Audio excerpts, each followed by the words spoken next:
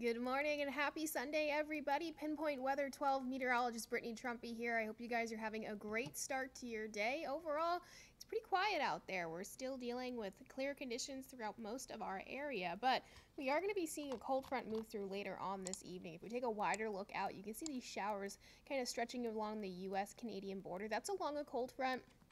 It's going to be moving through our area later on this evening. Low temperatures overnight last night really dropped down into the 60s, so a much more mild start to your Sunday than what we saw for your Saturday. It was a bit chilly out there this time yesterday morning, but still nice overall.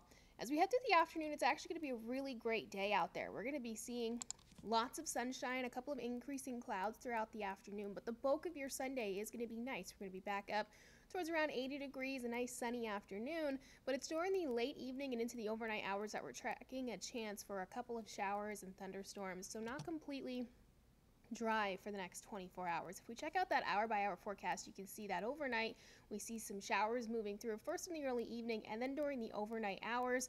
Good news is that by early Monday morning we do start to clear out, and then we're seeing beautiful clear skies for most of your Monday, so that best chance for rain is really just during the overnight hours, and then we already start to see a great start to your work week.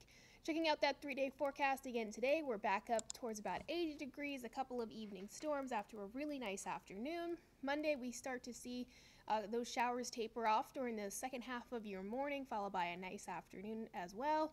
Tuesday, a little bit cooler, partly sunny. All in all, not too bad. Head over to WPRI.com for your full 7-day forecast.